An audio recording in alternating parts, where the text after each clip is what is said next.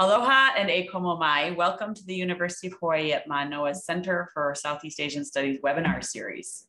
We are very pleased to host Dr. Grace Cheng today, who earned her MA in Asian Studies and her PhD in Political Science from the University of Hawaii at Manoa. Her 2002 PhD dissertation entitled Culture for Development and Development for Culture is the Ideology of the Day, the Politics of Culture in Vietnam's post-1986 transition, focused on Vietnam, but she has a much broader dossier, which she brings today when she speaks to us. Dr. Cheng taught for some time at Hawaii Pacific University, and she left to join San Diego State University, where she currently serves as the director for the Center for Human Rights and continues to teach courses in political science and history.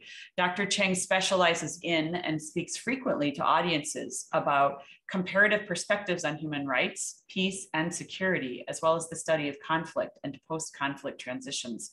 Her current work addresses intersections of self-determination and human rights, which she puts into practice through her Fulbright specialist position with the Center for Human Rights, Multiculturalism, and Migration at the University of Jember, East Java in Indonesia.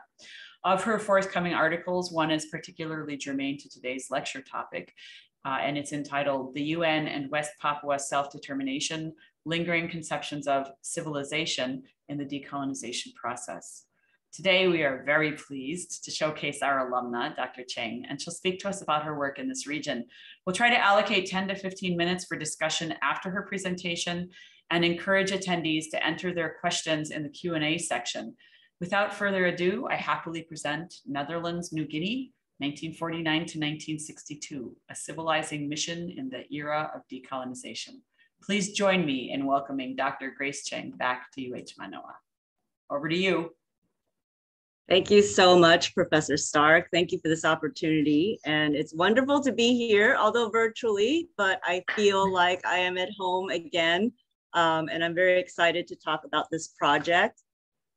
This is a relatively new work. And so a little bit of pause on this project with COVID. And hopefully this summer I can resume it with doing in the Netherlands.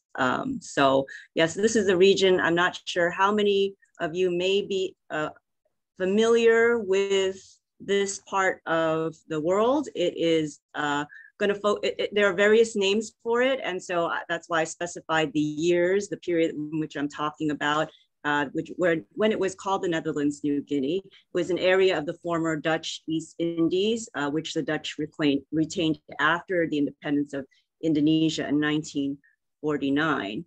And currently, and since 1969, this territory has been part of Indonesia, although there is a self-determination movement by the indigenous people, the West Papuans. And so this is what it is contemporarily referred to, although also referred to by its Indonesian references. But the West Papuan movement for self-determination did bring to the United Nations petitions in recent years, 2017 and 2019, to request that the United Nations revisit the so-called Act of Free Choice that resulted in the incorporation of West Papua into the Republic of Indonesia in 1969. So this presentation is based on research that builds on some of the research I found for that essay that Professor Stark mentioned, which sought to understand the UN's failure to more rigorously defend West Papua's right to self-determination. And that act of free choice did not, by many accounts, many perspectives, did not regard it to have met international standards for the exercise of self-determination. And so in recent years, there's been a revival in this question, particularly of self-determination issues, especially in the context of increasing concerns about human rights abuses in the region. So this presentation gives a bit of background, and I said various names of how that territory is referred to.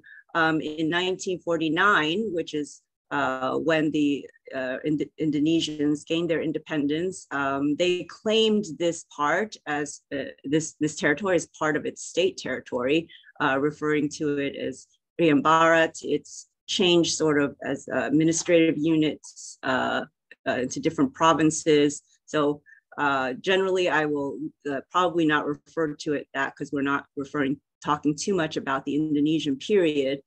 Focusing more on the Dutch perspective, Dutch, after it relinquished Indonesia to become its own independent state, it continued to claim this territory and so referred to it as the Netherlands New Guinea, a separate portion of Indonesia. And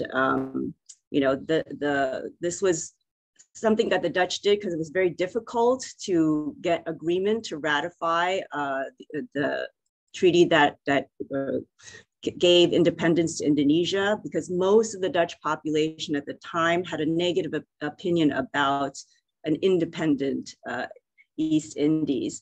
So by unilaterally actually changing one of the earlier agreements with the Indonesian, the Dutch could retain control over a bit of its former colony in this part of the world.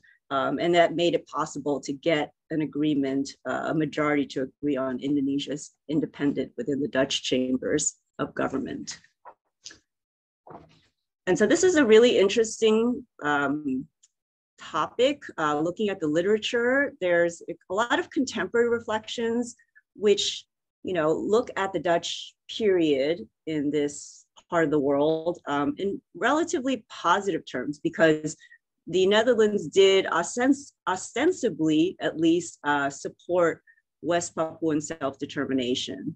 And because of developments in the post-1962 period, also looks less favorable compared to sort of some focus on the support that at least the Netherlands nominally gave to West Papuan independence.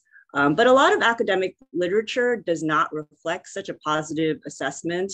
Works going further back tend to be more critical, including Aaron Liphart's The Trauma of Decolonization, the West and West New Guinea, which is another term for this region. And Liphart characterized Dutch foreign policy concerning the territory as motivated by its colonial resentment against its former colony, Indonesia. So its inability to accept Indonesian independence as the main motivator for holding on to West New Guinea, which is what it was called before 1949. So many Dutch historians continue to have this point of view. So Dutch policy regarding this territory was strongly influenced by its position on Indonesia. On the one hand, the Netherlands wanted to use the territory as a Dutch sphere of influence in the region, including for some time Dutch settlement. And on the other hand, by developing this region and ostensibly preparing the Papuan population for independence as part of the modern world of nation states, the Netherlands wanted to vindicate itself as a responsible colonial power. And so from 1946 to the end of the 60s, the so-called Indonesian question and the question of West Irian or West New Guinea, like I said, many names to refer to the territory, figured on in one form or another on the agenda of the organs of the United Nations. So in the dispute with Indonesia over the status of this region, the Dutch would claim that the territory was not part of its administration of the Dutch East Indies. It did acknowledge that it had set up administrative posts in 1898 and 1902 in 3 areas to sort of press against the expansion of British and German control in the East. And so they argued that there was very little activity beyond that. It was mostly sort of this geostrategic kind of posturing. And then in 1939, they were concerned about a Japanese takeover of Indonesia. And so, also, considered it important strategically, but never governed it as part of the Dutch East Indies. So that was one of the critical aspects of its case at the United Nations for holding on to the territory. But even before the so-called trauma of decolonization, West New Guinea as it was called in this period in the early 20th century, it became of increasing interest to the Dutch because from the 1920s onward, especially when the Indonesian independence was growing, movement was growing, there were proponents of people who sought some home in that part of the world, of Dutch people outside of what became Indonesia in 1949. So there were proponents of Dutch settlement in that part of New Guinea. And this reflected, beginning even before there was a strong independence movement among Indonesians in the early 20th century, because of growing population in the Dutch East Indies, with the flourishing export markets in tea and mining and so forth. So the Dutch population in the East Indies grew from just a few thousand in 1870 to 300,000 Europeans and Eurasians in 1940. So this was an idea that this was sort of a virgin empty land that was ideal for settlement for those seeking land and a place to settle, and particularly for Eurasians, which from 1901, when the Dutch government adopted an ethical policy recognizing native rights in the East Indies, this made more, this took away some opportunities from Eurasians in the East Indies because there was preference to hiring native of the East Indies and governments instead of Eurasians, which was typical previously. And Eurasians seemed to lack the status of Europeans. So there were several groups of Eurasian groups proposing Eurasian settlement emerging from the 20s and 30s in particular.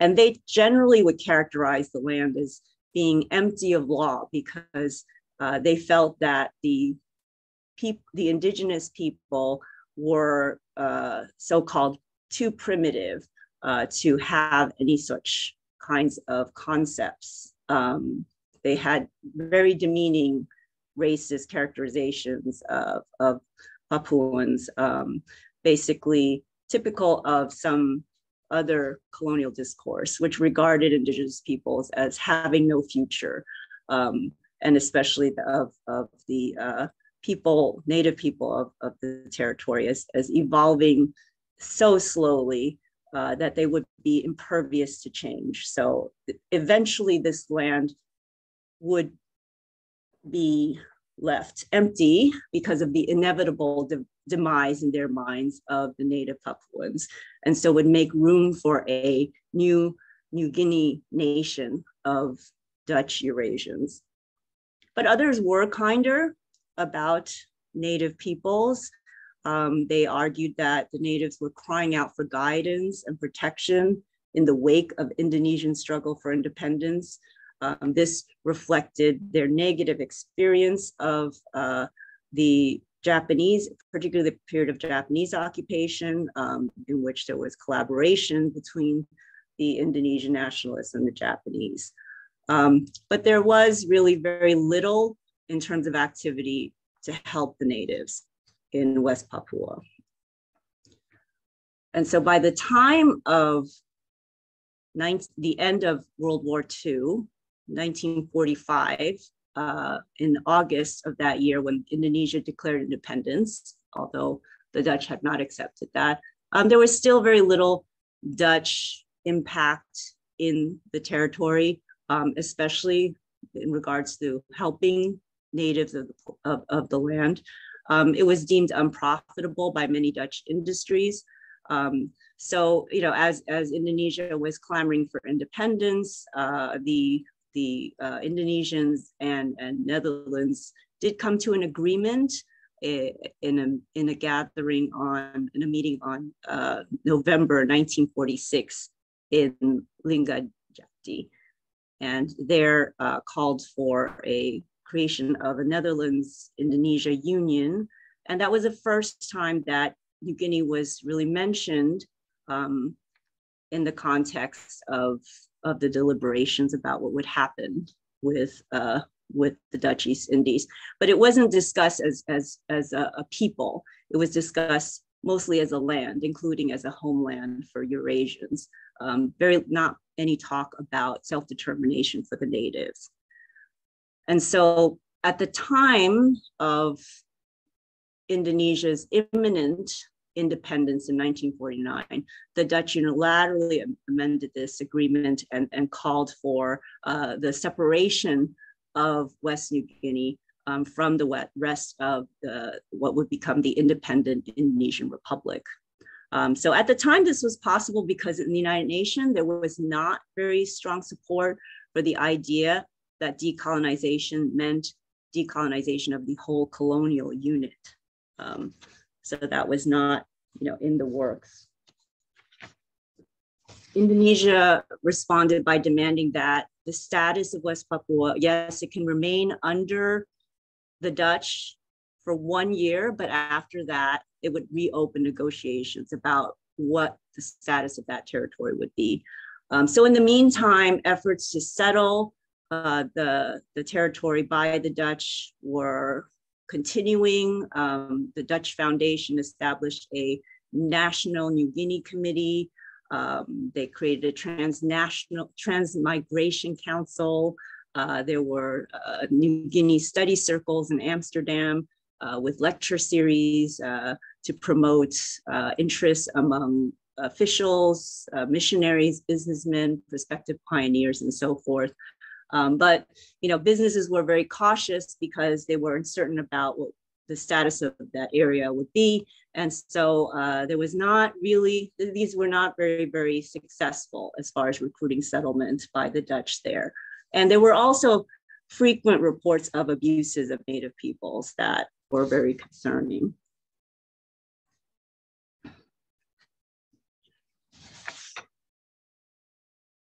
So as it became clearer that decolonization may be inevitable, the Dutch government sort of shifted its position from maintaining Dutch rule in West New Guinea to ostensibly preparing the Papuans for self-determination. And they did so in order to prevent takeover by Indonesia, which was increasingly hostile to the Dutch presence. Despite a general trend within the United Nations in favor of decolonization, there remains strong concern that many subject peoples were not prepared for self-government.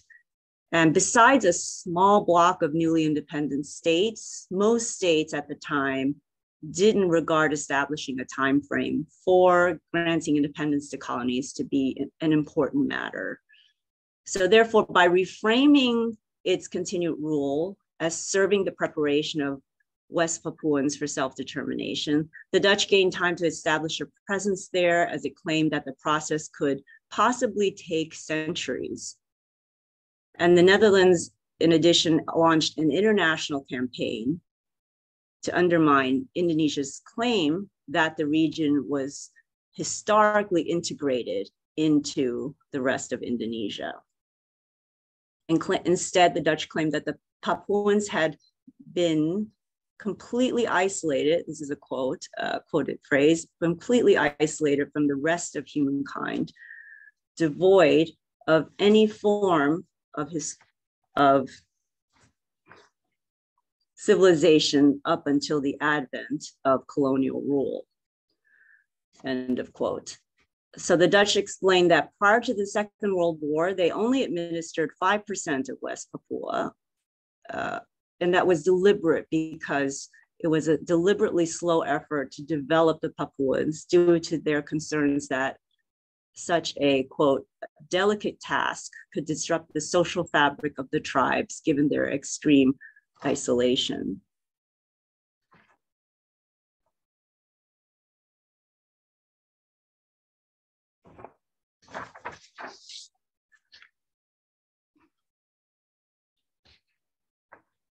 So along with the characterization of the development of West New Guinea as a long-term process without any guarantee of success, the Netherlands asserted that it was the only country that could really meet the requirements of Article 73 of the UN Charter which obligated the states holding responsibilities for the administration of non-self-governing territories to, among other things, develop self-government to take due account of the political aspiration of the peoples and to assist them in the progressive development of their free political institutions according to the particular circumstances of each territory and its peoples and their various stages of development.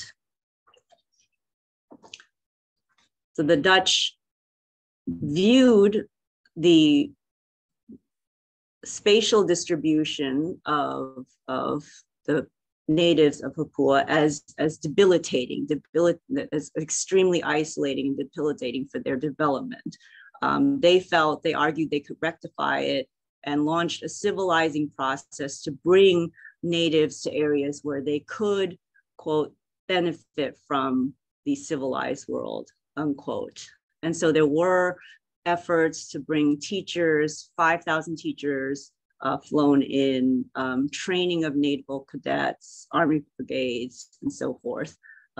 So bringing in significant numbers of personnel, and also enhancing the role of missionaries, characterized as being selflessly devoted, were able to handle the challenge of the complex belief systems of Native communities, and were motivated by their humanitarian duties to so-called backward populations, and boasted of the conversion of many Native Papuans to Christianity.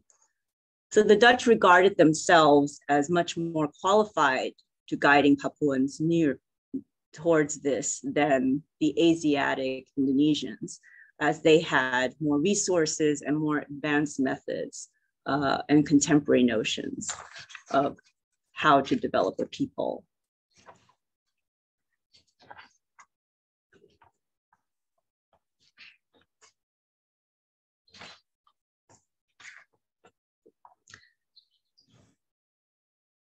As time grew on, calls for decolonizations grew stronger, and the Dutch became more concerned about retaining international support as tensions with Indonesia increased over West Papua, or Netherlands New Guinea, as the time it's called.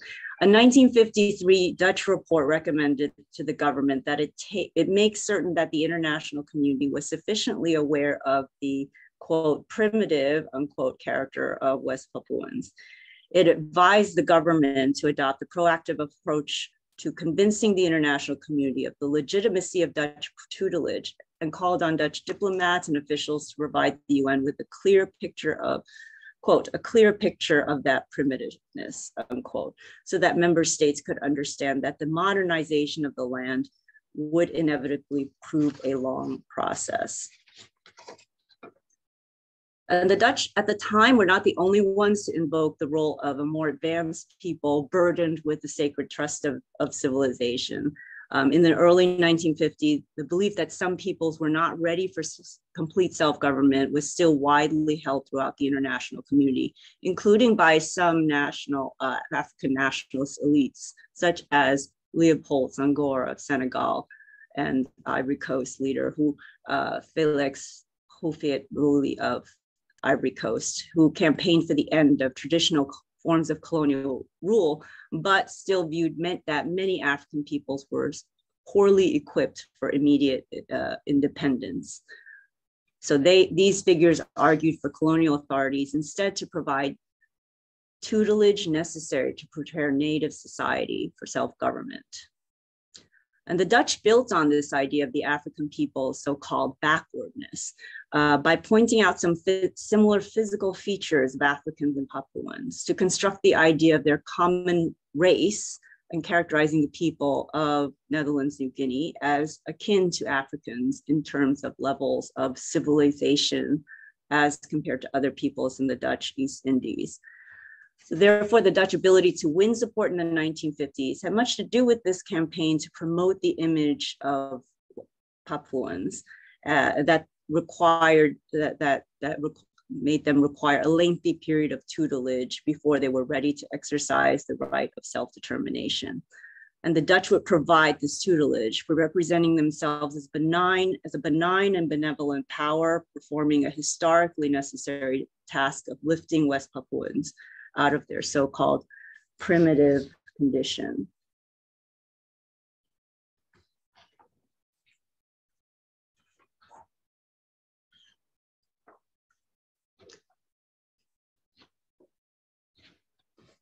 So the civilizing process was so-called civilizing process, let's say, indeed proved difficult in the end.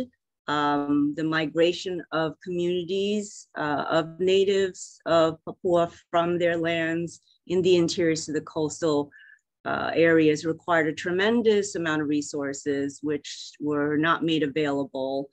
The agricultural projects that the Dutch set up were not very successful. There were reports of great disenchantment among the Papuans who were relocated including due to the fact that many of the promises made to them did not actually manifest.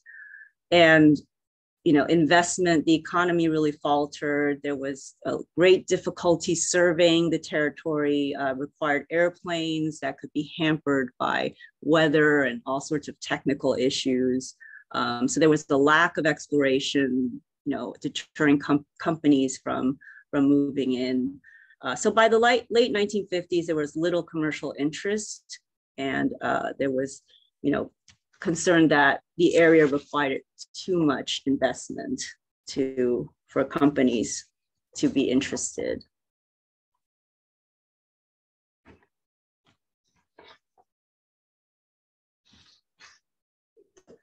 And the lack of progress in Netherlands New Guinea confirmed the skepticism of many Latin American and African states about whether the Netherlands had any intention of ever relinquishing West Papua. Some in the United Nations argued that the sacred mission of Europeans is a failure and asserted that the security and future of the natives of West Papua was linked to that of country and region, until its inhabitants were able to determine their own destiny. Many expressed skepticism that this was a ploy to justify extended Dutch control in the region, and that the information already provided by the Dutch convinced them that self-determination would not likely come for centuries, and that it did not seem to be a movement by Papuans themselves. To an emerging bloc of anti-colonial states, which included Indonesia, decolonization was an urgent matter of human rights and economic development, because this bloc was unconvinced that entrusting the preparation of peoples to colonial authority would yield better results than the League's mandate system, which had established economic structures differing little from those under colonial rule. And in 1955, this group of African and Asian states met in the Javanese city of Bandung, the famous Bandung Gathering. And this anti-colonial bloc submitted 4 resolutions on West Papua, which failed to gain General Assembly approval between 1953 to 1957. So in November 1957, the governments of the Netherlands and Australia announced a joint policy of cooperation to prepare all the people of the island of Papua, including Netherlands New Guinea, the Australian colony of Papua, and the Trust Territory of New Guinea, for self-determination. In response, Indonesia stepped up efforts to change the Dutch position by force, launching large-scale anti-Dutch attacks involving the confiscation of Dutch property and businesses and the expulsion of some 46,000 Dutch nationals, including Eurasian, in December of 1957.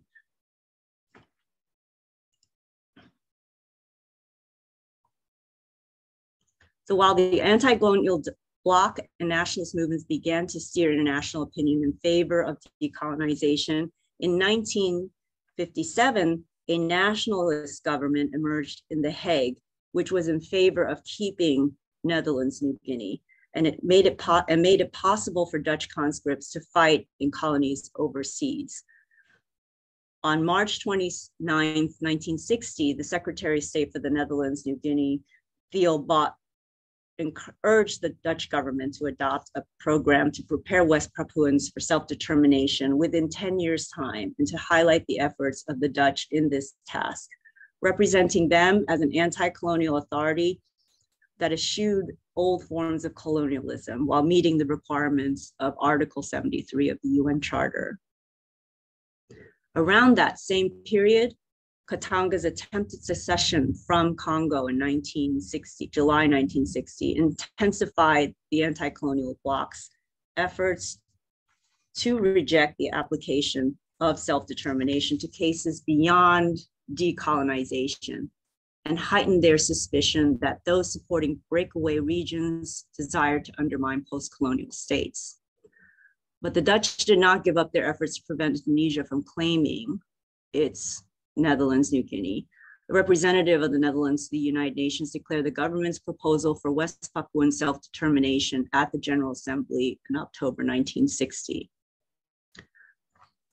The Dutch also launched a global media campaign inviting foreign researchers, journalists, filmmakers to Netherlands New Guinea, and provided material and logistic support for the production of documentary capturing the so-called primitive nature of native peoples being transformed under Dutch authority.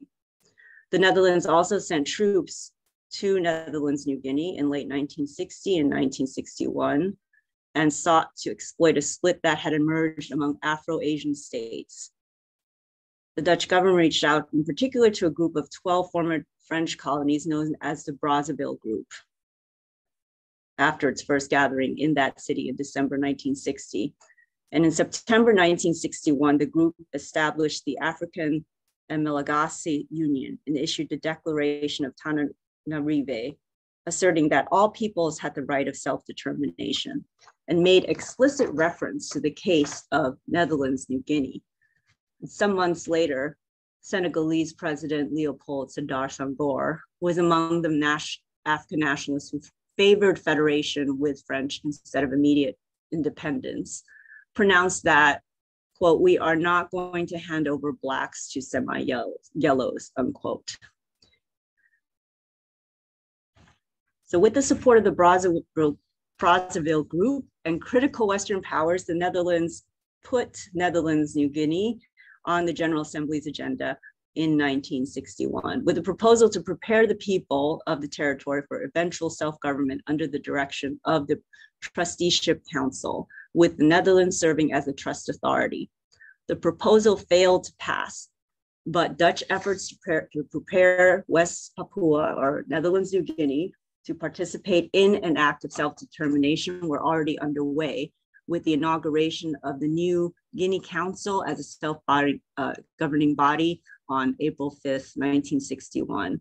There were numerous international dignitaries attending this inauguration, including Australia, New Zealand, France, and the United Kingdom. The US did not attend.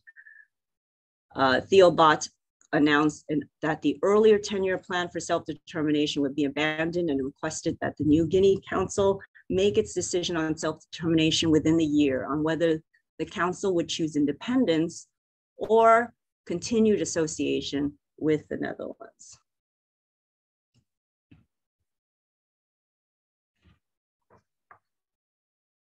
In 1961, December, Dutch authorities organized a ceremony to raise the West Papuan flag, shown here, alongside the Dutch flag.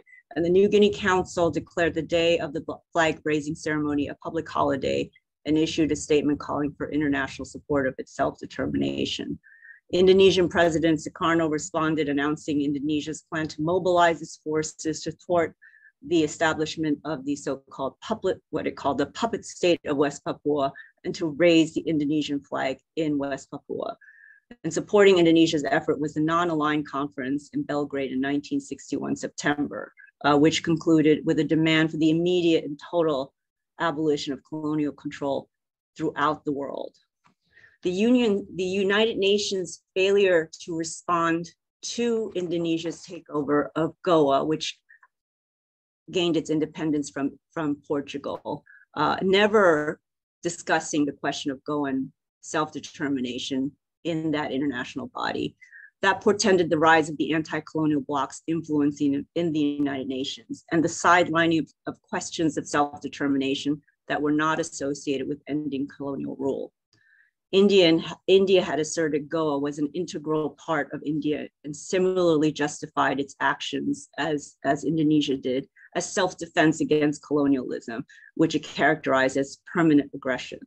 And over the next 9 months, Indonesian forces would also resort to force. The United States, which had already felt that the Netherlands was provoking Indonesia by sending troops, abandoned its previously neutral stance on the dispute and joined the growing international pressure on the Dutch to return to negotiations with Indonesia on the issue of West Papua. With the sinking of an Indonesian torpedo boat in 1962 January, the US sent Attorney General Robert F. Kennedy to Jakarta to communicate that the United Nations was trying to find a solution that would reflect Indonesia's interests. And during the same period, Australia was also rethinking its support for the Dutch position on West Papua, given the threat of a large-scale confrontation in the region. Australia's ambassador in Indonesia pressed for a change in Australia's position, arguing that given the, quote, the primitive condition of West Papua, they could not in practice meaningfully exercise the right to self-determination, which anyway was not a principle universally applicable to all peoples. So in 1961, Theo Bot proposed that the Dutch government send an invitation to African countries to visit West Papua to persuade them that they consider whether it was acceptable that Indonesia would gain sovereignty over territory with a Negro, so-called Negroid population straight away.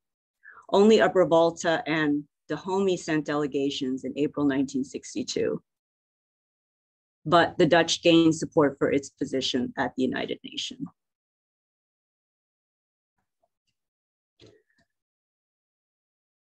With the intensification of tensions threatening to draw Soviet involvement in the region, the US urged the Dutch and Indonesians back to the negotiating tables. And as they came to realize that they would be unable to hold West Papua without US, British, and Australian support, the Dutch halted their efforts to advocate for West Papuan self-determination.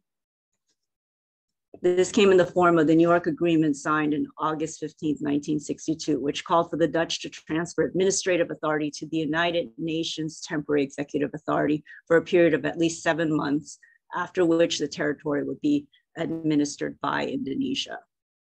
Stipulated that Indonesia would make arrangements with the assistance participation of the United Nations representative and a staff to give the people of the territory the opportunity to exercise freedom of choice on the question to remain with or sever ties with Indonesia. And the agreement also specified that such arrangements could included establishing the eligibility of all adults, male and female, to participate in an act of self-determination to be carried out in accordance to international practice before the end of 1969.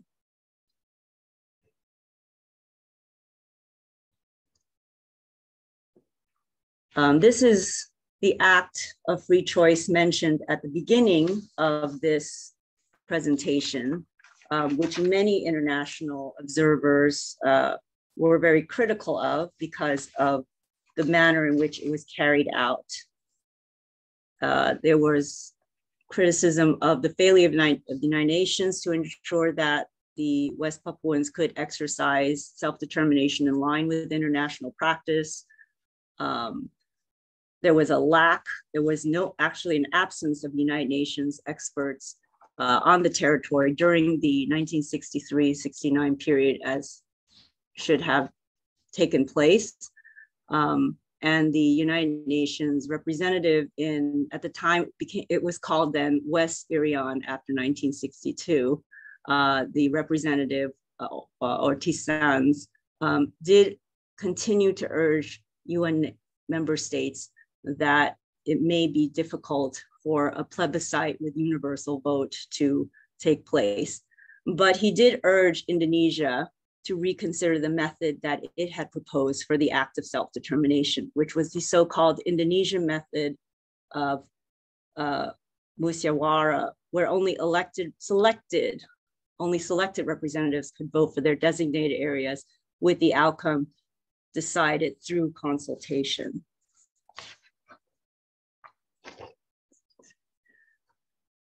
The Netherlands, however, joined Indonesia in a joint statement in 1969 May, agreeing that this method was appropriate.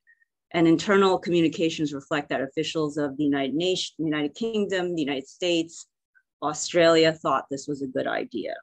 So in the end, rather than a closed one person, one vote, the so-called act of free choice was an open vote by 1,022 representatives. Only 16 UN staff members were actually on hand for the act of free choice, as compared to 1,000 observers of the East Timor referendum of 1999. And the result of the act of free choice was a unanimous vote in favor of remaining with Indonesia. At the General Assembly discussions about the conclusion of the UN mission in West Papua, many African states, not only from the Brazzaville group, objected to the act of free choice and condemned representations of West Papuan primitiveness as a pretext to deny them self-determination. Speeches by representatives of Zambia, Togo, Ghana, Sierra Leone particularly emphasized this issue, with the representative from Togo charging that the format of the act of free choice was contrary to the UN's earlier resolution. The representative from Sierra Leone proclaimed that no society could be said to be so primitive and no terrain so geographically difficult in the modern world that the vital exercise of democratic government should be indefinitely denied to its peoples. In calling for a postponement of self-determination with a plebiscite to be held in 1975, a Ghanaian delegate referred to the Australian Papua New Guinea, which is inhabited by the same peoples, and the principles of one man, one vote is being successfully used. And a somewhat enlightened policy is being applied there in leading peoples towards eventual self-rule. The resolution put forth by African states on this issue was defeated, 60-15, with 39 abstentions. The matter of West Papua's self-determination was closed after the United Nations General Assembly approved Resolution 2504 in November 19, 1969, which took note of the outcome of the Act of Free Speech and the reports of the Secretary General, UN representatives in West Irian and Indonesia. So in recent years, rights advocates have condemned Indonesia as a neo-colonial power. But the late Tracy Banibadua Mar aptly labels West Papua as a transnational colony where numerous powerful interests have colluded in support of Jakarta in the governance of West Papua since and even before 1969. Western policy in West Papua has long been driven by self-interest, beginning with the Dutch. And by the time of the West Papuan flag raising in 1961, Royal Dutch Shell and other companies already deeply invested in the profitable resources discovered during Dutch rule. With the demise of the left-leaning Sukarno government by 1966, the American and Indonesian interests were already busy carving up West Papua's rich natural resources at the founding of ASEAN.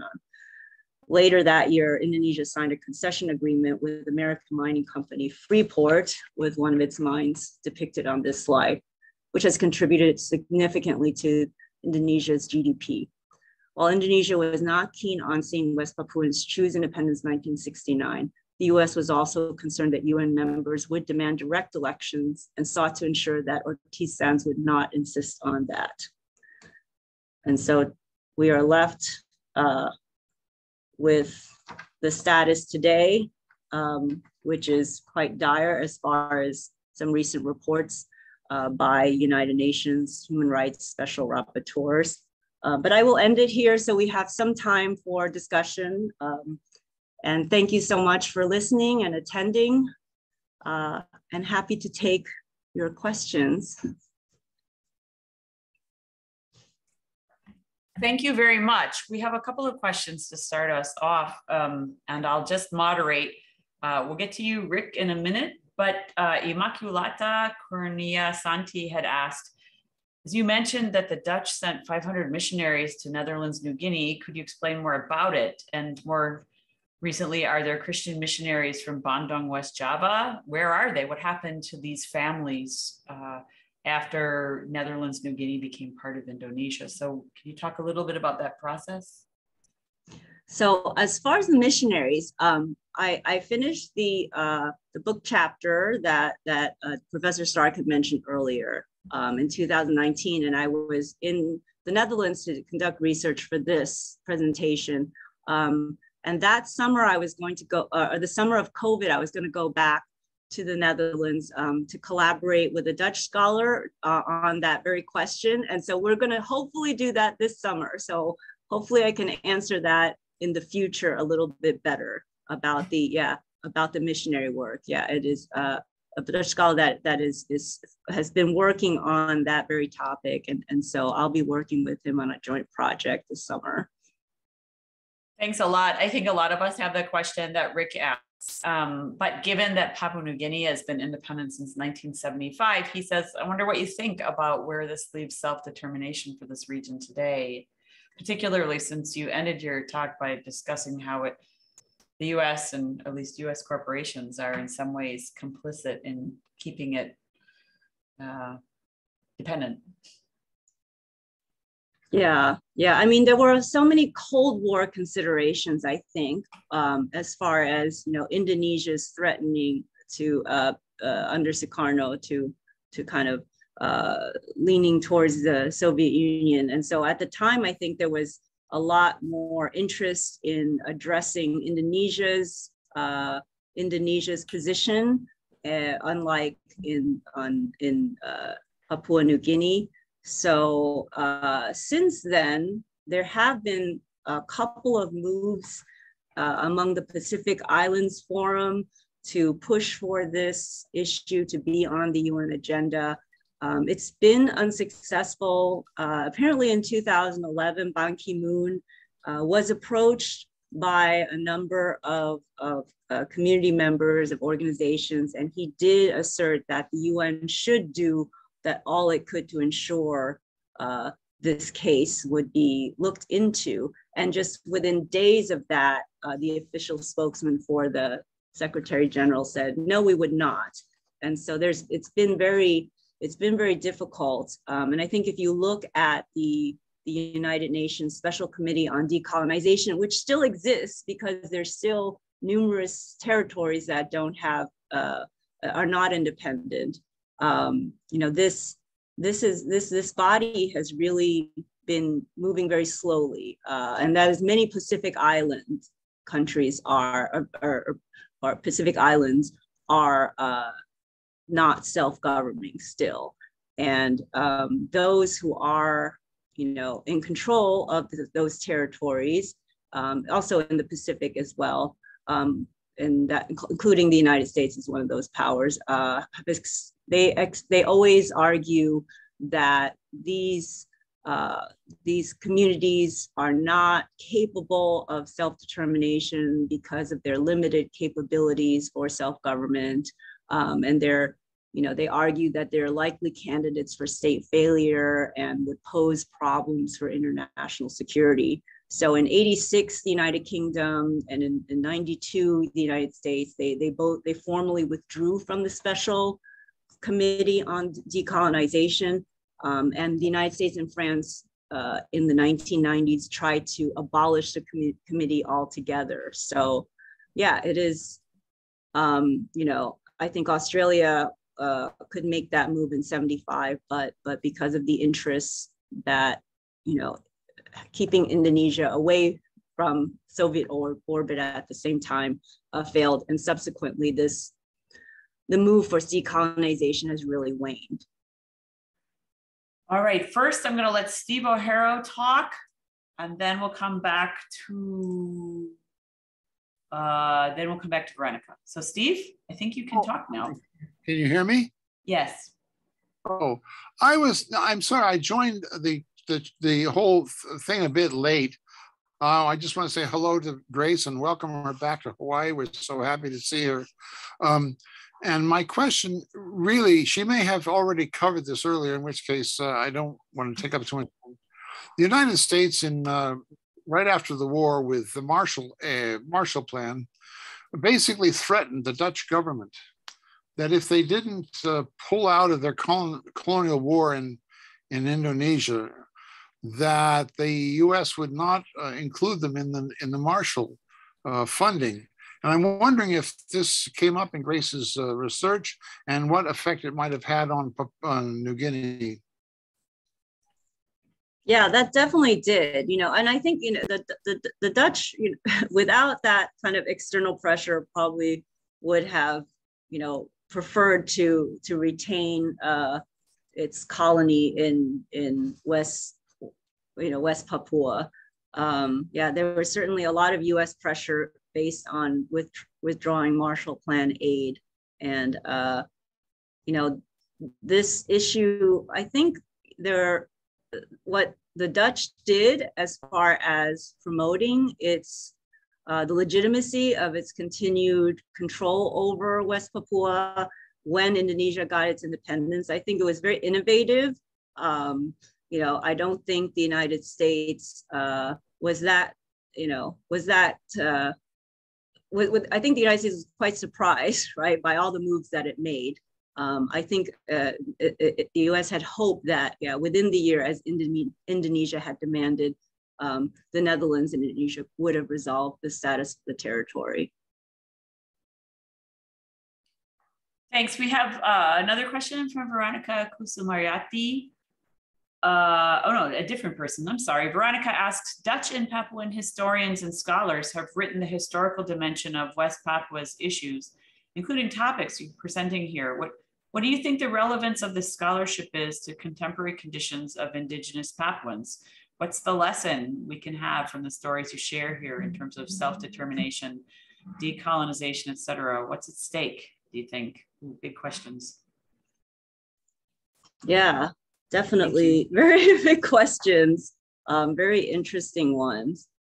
Yeah, I mean, I think that, the way that, for me, the way that human rights has been politicized has been very interesting, as far as, especially from the 70s onwards, when Western states began to integrate human rights into their foreign policies. It sort of replicated kind of a new hierarchy of states, like those who are human rights enforcers, who should point out and pressure other states to adopt human rights standards. I think, a lot of it is, it's kind of one-dimensional, because I think that there are so many practices, as I was saying towards the end, and that's why I like the late Tracy Banimanua's Mars perspective on the situation as being a transnational issue. There's so many transnational forces that are really, complicit in human rights violations, and not, and not really moving forth in self-determination. I think there's so many different movements now, like the movements for indigenous rights, also on small farmers and other. There's a declaration on the rights of small farmers and those in rural areas. There's much more activity and representation of peoples historically that were marginalized, and hopefully that will sort of coalesce over time. And the role of states is not the only one that steers our policies with regards to human rights and self-determination, but more the voices and representatives of peoples. Yeah, thank you. One more question here. This is from, and I hope I'm not mispronouncing people's names, Susi Takunan, who says the development and attention given to West Papua by the current Indonesian government by building roads and infrastructure may have suggested that the population is more inclined to stay with Indonesia. Would this be an important factor that may contribute to the decline in the fervor of the separatist movement? And I just wanted to add, I'm not an Indonesianist, but back in 1988, when I was there in Java, people were talking about the pretty massive relocation of Javanese to this region. And it makes me wonder whether it's a little like what China's done. So if you could respond. Yeah, it's interesting, kind of these new settler colonies, right? For these so-called frontier regions of now post-colonial states, or in China's case, anyway, not one of the colonizing states. Yeah, to the transmigration. I mean, Indonesia, Java does have like significant demographic pressures. And this is interesting because the Dutch from the late 19th century were already also bringing people from Java over because they needed staff, they needed staffing, they needed personnel. And so I think a lot of the economic interests that have descended onto West Papua are also interested, right, in this labor capacity.